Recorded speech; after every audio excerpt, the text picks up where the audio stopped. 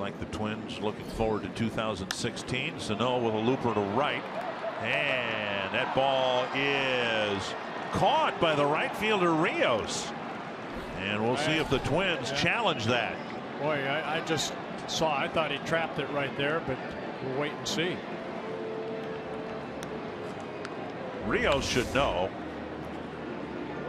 that ball hit the ground. Yeah, I thought my eyesight is no good, and I thought that from up here that it bounced first. Yeah, they'll take a look at that. You can see the ball hit the ground and bounce up into the glove.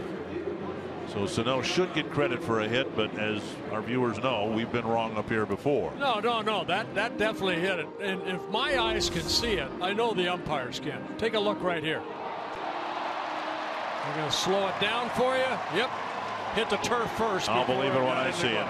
I'll believe it when I see it. I saw Mike Pelfrey's foot on the bag a few nights ago with the ball in his glove, and that one wasn't overturned. But we never got the quick, good look at Pelfrey's foot. Wasn't it? His foot was on the bag. Wow, yeah. And that ball hit the turf.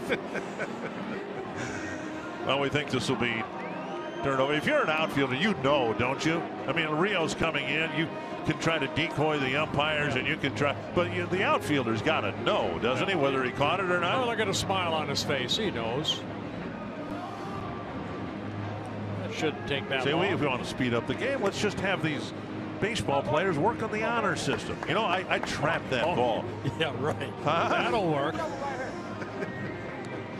Rios could say, you know, and furthermore, he would have gone to third base. So let's put him in third. And Sano gets his base hit, and I'll go back to right field. Again, there has to be proof that it was not a catch. I think we showed you proof, but I've been wrong so many times before. And maybe another complication of starting all the games on time.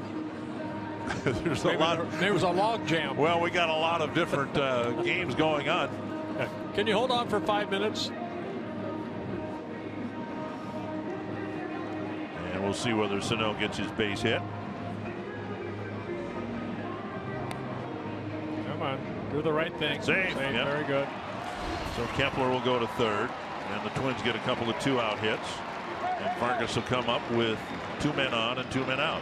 And Rios will take his time. Then they're back out to right field. Placement of the runner was, I think, the reason for the delay, and they will move Kepler back to second base.